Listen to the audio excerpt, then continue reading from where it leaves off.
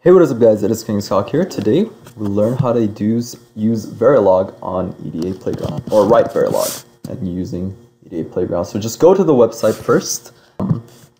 Okay, so first thing you do, try and run it with no code, and it tells you can't run. Please select the valid tool or simulator. Go here to the left, Tools and Simulator, click Icarus Verilog 0.9.7, and boom, you try and run again. And it doesn't work, you gotta log in. So just log in. Just log in with like Google. I log in with Google. And it's logged in. And once you're signed in, you should be able to run. And boom, it gives you an error because there are no modules. But yeah, let's start writing Verilog code. So first of all, you start with your design bench right here, your design, logic design. So you create modules. Which are basically combinational or sequential logic blocks where you have some inputs, some outputs, some logic in between. So let's just do module. That's the keyword to start a module. Let's make a simple one, just inverter. And the syntax is you put the two parentheses, like making a function in another language, in like JavaScript or something, and you put a semicolon, and then you have n module. So right here, you actually want to put the inputs and outputs. So let's just put, you know, the convention is like A, B, C for inputs, so let's do A and Y for outputs. So right here, you just write input A, semicolon. So tell Verilog that the input to the module is A, and you do output Y. And then, see, here's the magic, you do assign Y equals tilde A. So that is basically the logic right here.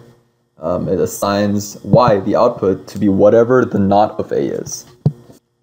Alright, so that's basically our module done. That's it. Well, it's a simple module. Next, we want a test bench right here. It's called test bench.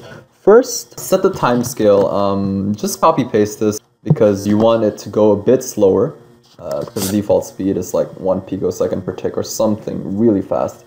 So this basically slows it down a little bit. Don't worry about that for now, just copy paste it. So you do a, so the way you type tilde is you do shift in the top left, right? So just don't click shift, and that is this little comma in the air. You do that thing, and then you write time scale, and then 1 ns over 1 ps. And next, you want to create your test bench module. So the same way, you know, just do test bench right here. You don't need any inputs or outputs because it's just a test bench. It's like a main function. And you then module, and then you want to declare variables, right? We want to test if our inverter works, right? So yeah, we probably need a register for our input. Let's call it A1. And we need a wire for the output. Let's call it Y1. Now, how do we want to test it? You want to just display it. But to actually do the display and whatever sequentially, like in a program, you need a what's called a initial begin. So this initial begin block is going to mark where the program should start running the simulation. So we have an initial begin right here. And actually, before we do that, we have to also instantiate the module. So name of the modules, the type of module is inverter. And let's just call it inv1, which is the name we set. And set A1 to be the input and Y1 to be like that, you know, to match up like this. See A, A1, Y1, Y. And here, let's set A1 to equal a 1-bit 1. So it's a single bit, and well, obviously it's a single bit because it's a single register, a single bit register.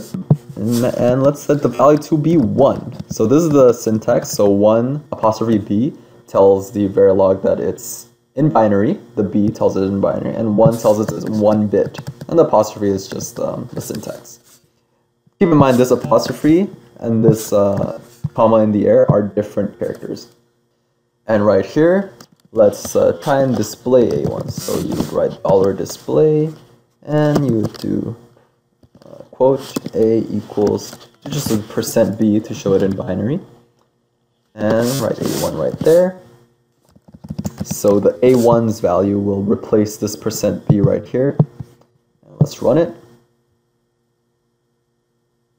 And boom, you got a equals 1. Let's ignore this time scale thing for now. It doesn't really matter. So this a1 works. But with our module right here, y1 should be 0, right? Right here, you run it.